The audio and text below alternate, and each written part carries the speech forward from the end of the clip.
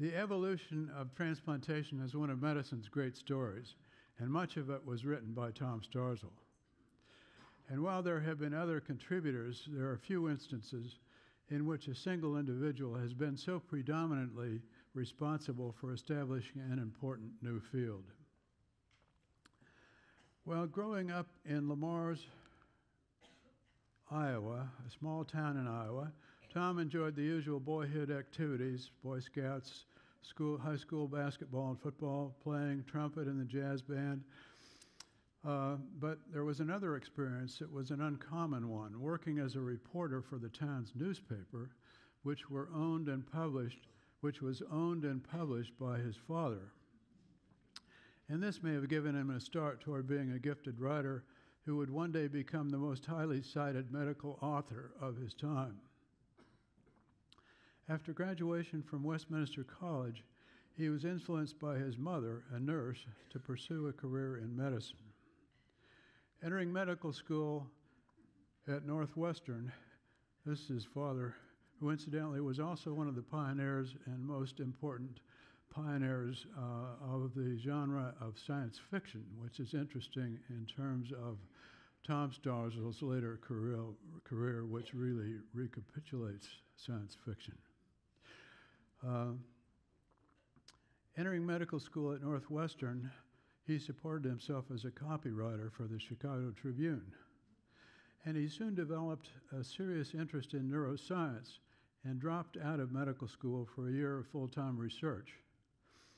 He implanted electrodes deep within the brain of experimental animals, and recording from these electrodes helped to define the ascending reticular activating system. The 5 resultant papers that formed the basis of his PhD thesis are still being cited. Although his mentor, Horace Magoon, incidentally an APS prize winner in neuroscience, although Magoon urged him to remain in neuroscience, Tom Starzl instead completed medical school and then began a surgical residency at Johns Hopkins.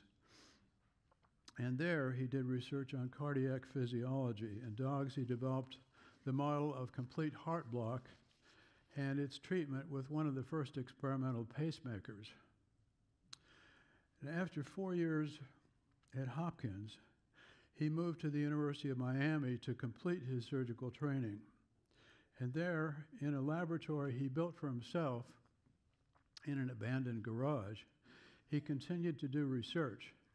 He had become fascinated with the liver and its double blood supply, the blood supply consisting of an artery, as with other organs, and also a venous channel which delivered venous blood originating in the pancreas and intestine to the liver.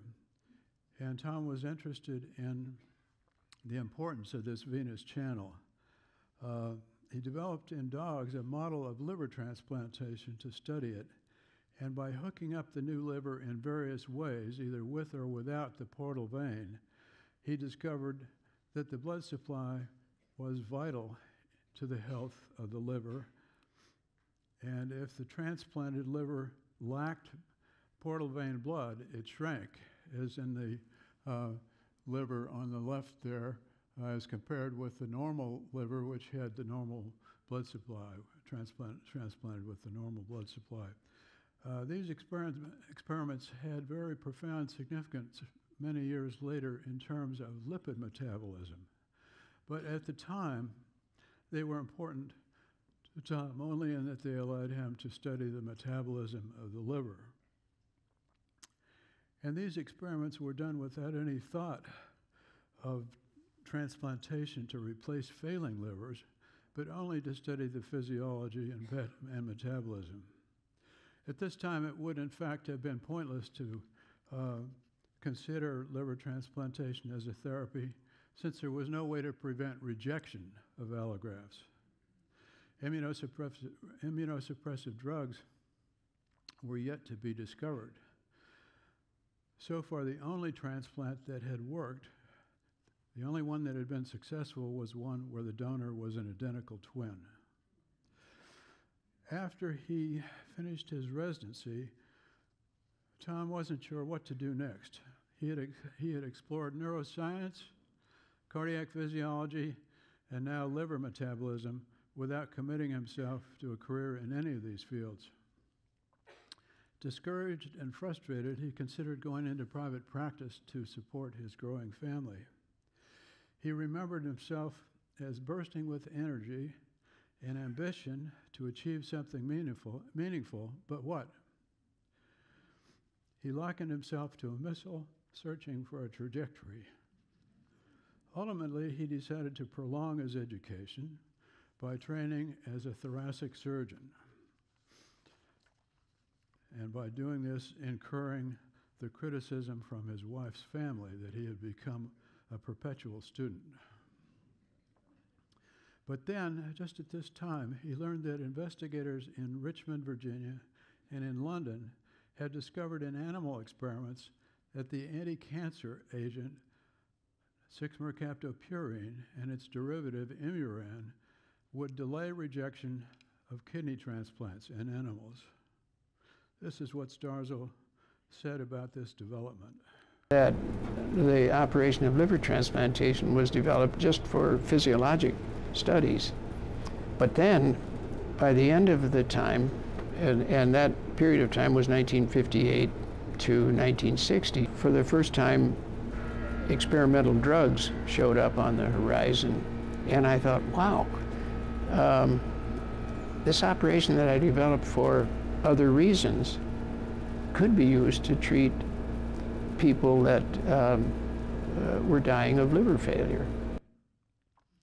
So he had found his trajectory. It would be transplantation, and in particular, transplantation of the liver.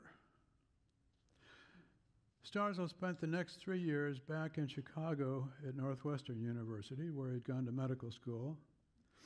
And after completing his training there in thoracic surgery, he returned to his studies of the liver, but now with the goal of transplanting it as a treatment. Since he didn't yet have access to the new immunosuppressive drugs, these studies were of unmodified transplant rejection. Rejection of his transplants always began within a few days of their transplant. But occasionally, and quite mysteriously, and without any treatment, this rejection seemed to slow or almost to stop for a time.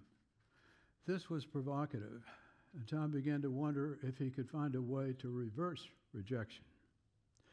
The notion would become the key to a major breakthrough, perhaps his most important one of all. In 1962, Starzl accepted a faculty appointment at the University of Colorado. Also, just at this time, he was able to obtain a supply of the new immunosuppressive drugs, the drug imuran in particular. And he began to test imuran in dogs with liver and kidney transplants.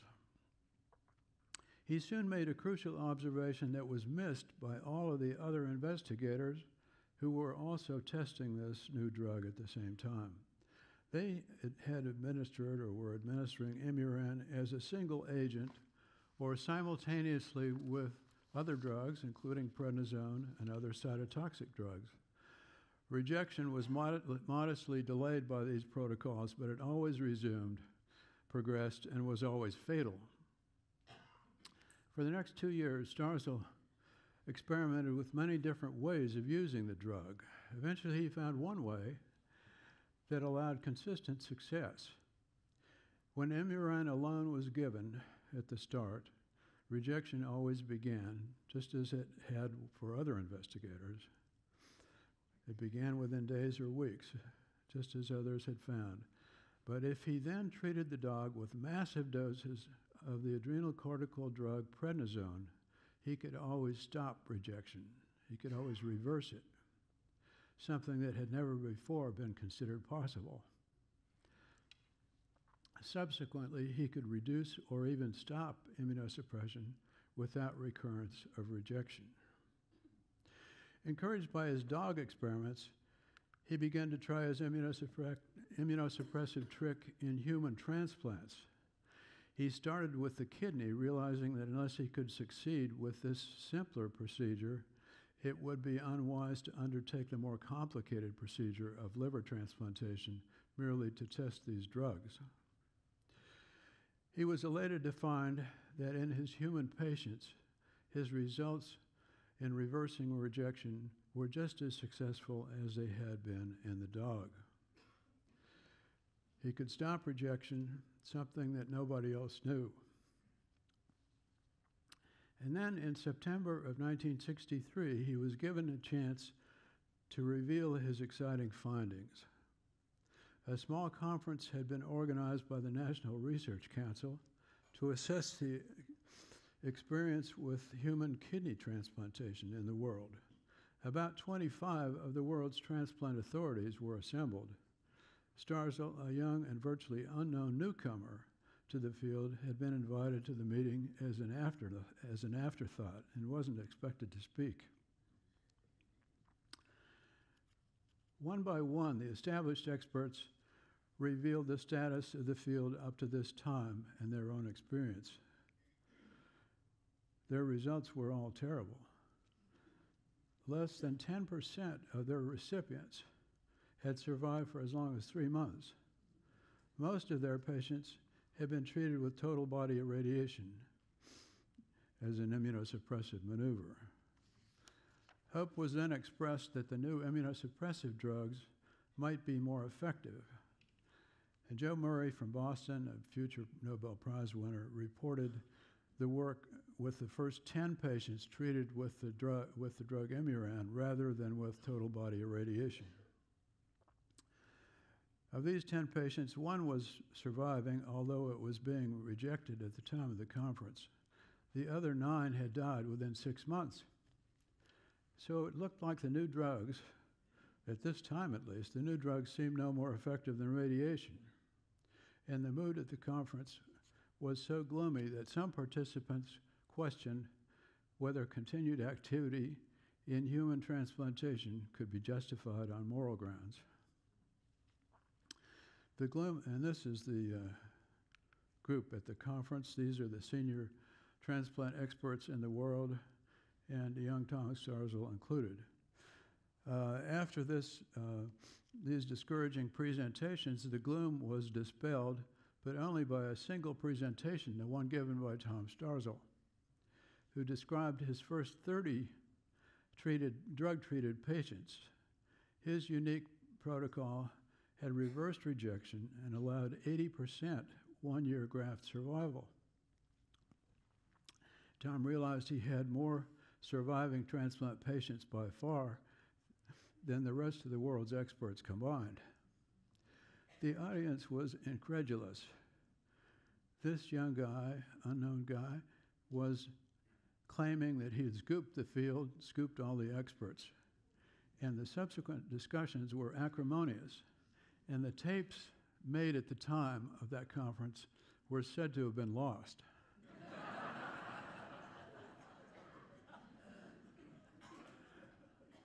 But eventually, Starzl's results had to be believed because he had brought with him charts, as depicted on this slide, detailing the daily progress of each patient, including laboratory tests, urine output, immunosuppressive drug doses, and so on. Well, Starzl's report caused a sensation. Quite suddenly and quite completely, it changed the outlook for transplantation. Boston surgeon and transplant historian Nick Tilney described it as letting the genie out of the bottle. The news of the breakthrough spread quickly. Before the NRC conference, there had been only 3 active transplant programs in North America: Boston, Richmond, and Denver. And as the effectiveness of the new transplant protocol became known, within a year there were 50 new programs in the country. And all of them adopted the Starzl cocktail immunosuppression. In fact, this protocol of Starzl's remained the virtual world standard for the next 2 decades. Starzl now felt he had the opportunity to approach his real goal, his primary goal, liver transplantation. But despite his extensive experience with the procedure in dogs, it proved to be very difficult in humans. In 1963, his first patient, and the world's first, bled to death on the operating table. And the next 4 died within a few days, causing Starzl to impose a moratorium on his program. The procedure was so violently controversial, even the governor of the state of Colorado weighed in against it on moral grounds, and Starzl's medical colleagues refused to send him their end-stage liver patients for transplantation. And for the next 3 years, after the moratorium, for the next 3 years, Starzl, with further research and animal experiments, hundreds of transplants in animals, he addressed the problem of earlier failures. One important modification was the introduction of a new immunosuppressive agent, anti-lymphocyte globulin, which Starzl was also the first to employ clinically. And in 1967, Starzl performed the world's first successful liver transplants, and soon after, 4 more that were initially successful. 3 of them are shown here with Carl Groth, who some of you might remember is an international member of the APS. He was at that time Starzl's fellow. For the next 10 years, Starzl struggled to improve his results without much success. Many of his patients survived, lived for months or several years, but at least half died within a year. Thus, he had proved liver transplantation was feasible, but it was still a qualified success. And to be accepted as a practical clinical service, further improvement would be necessary. In 1979, Starzl sensed that there might be a chance for such an improvement. This is his group sitting around talking about what they might do, not having any idea until in 1979, a new immunosuppressive drug was introduced in England by Roy Cowan, the drug called cyclosporin, the wonder drug cyclosporin, but at the time it wasn't recognized as a wonder drug.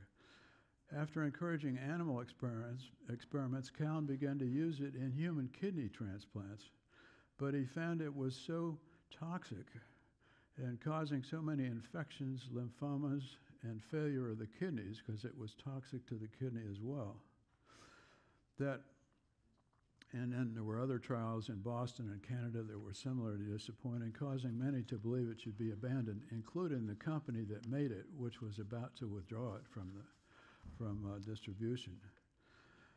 But at this point, Tom Starzl came to the rescue of the new drug, and once again, as he had 20 years before with the Imuran, he began using it in appropriate doses and adding prednisone at the appropriate schedule, and he made cyclosporin work safely and so effectively that it revolutionized the field.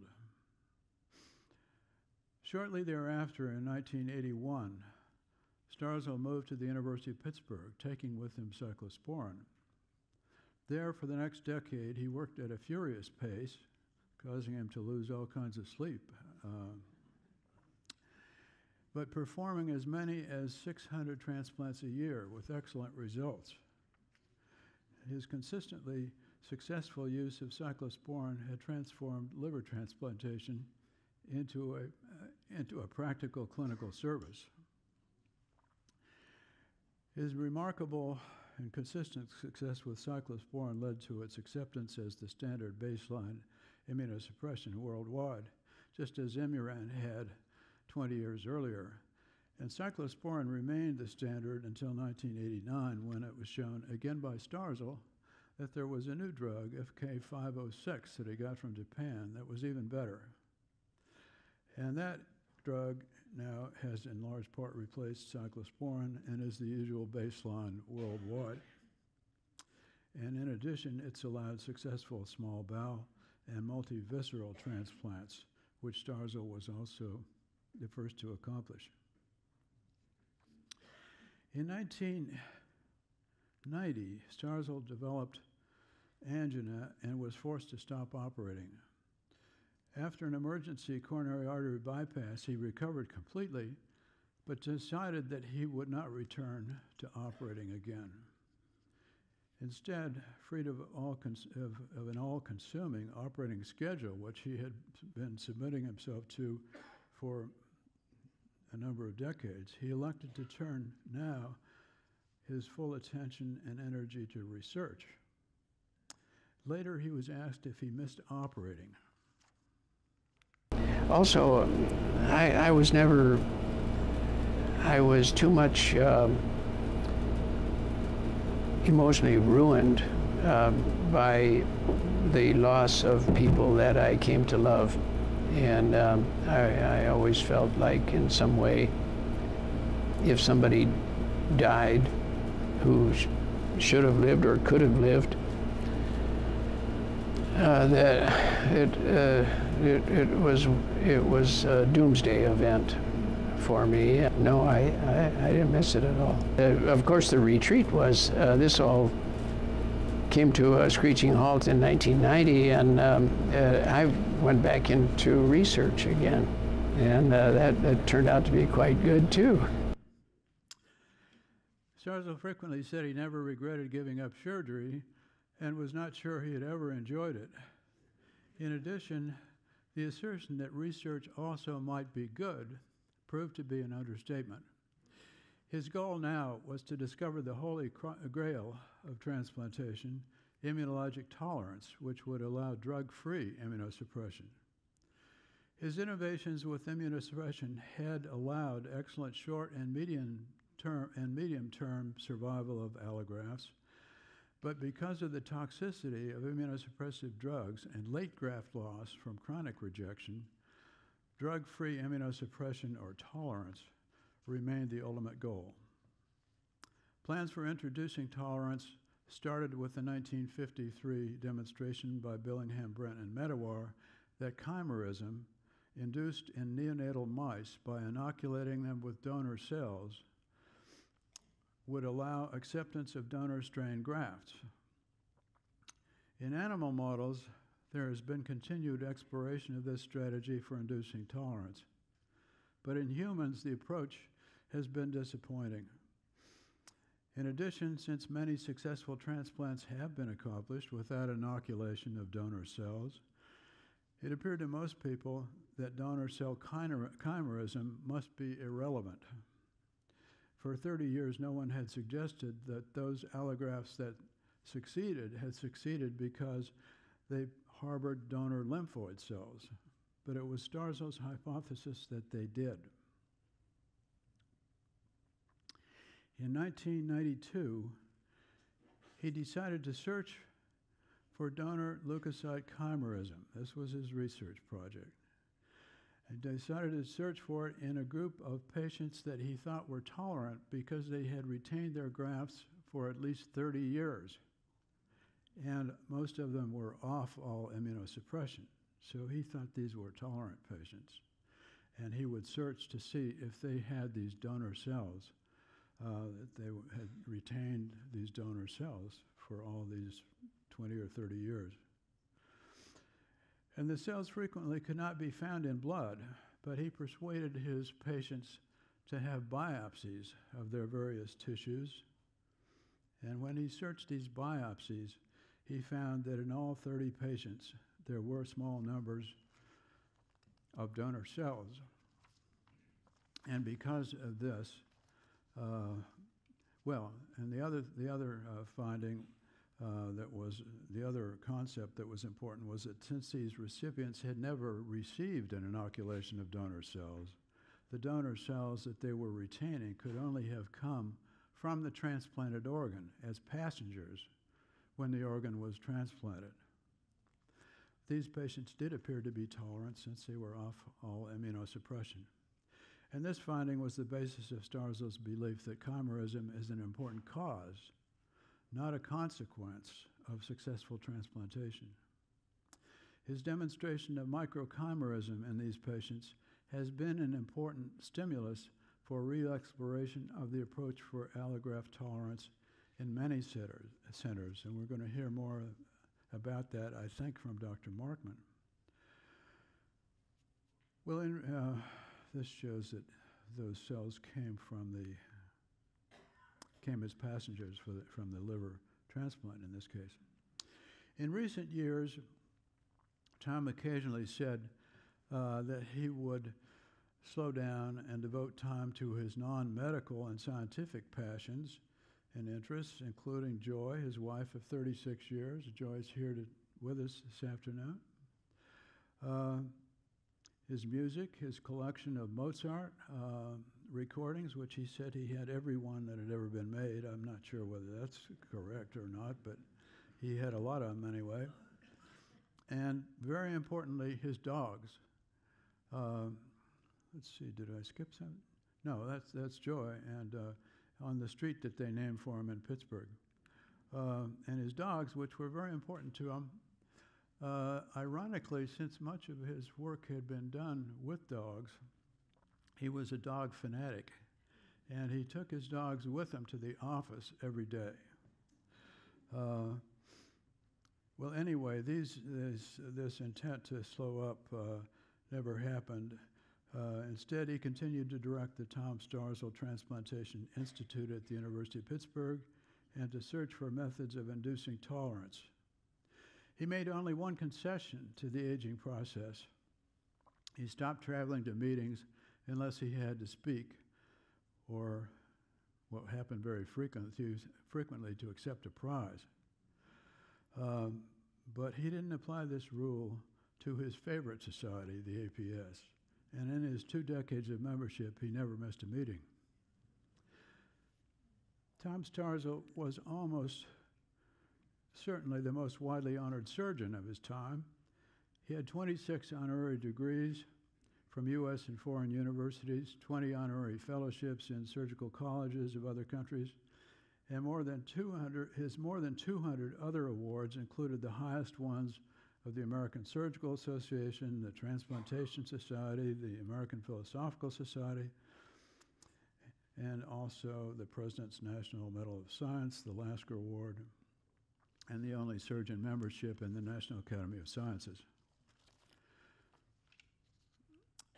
To the end of his life, Tom remained haunted by memories of tragic outcomes in his early transplant experience.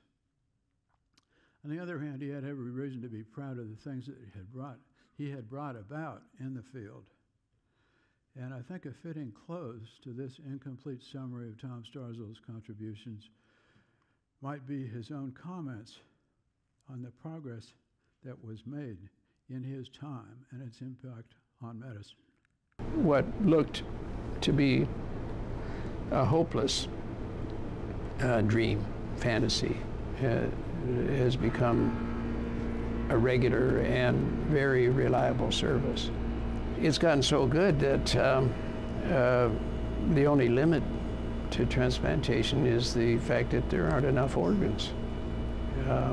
It transformed the philosophy within 1 or 2 generations that guides medicine, because until the last 40 or 50 years, if you had somebody with end-stage heart disease or liver disease or kidney disease, there was really nothing you could do except try to squeeze out the last day of life-sustaining function, and that's all she wrote.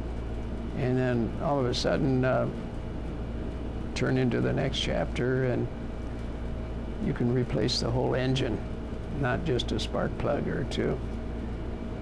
So it totally changed the philosophy by which medicine is practiced. Well, I think that about sums it up.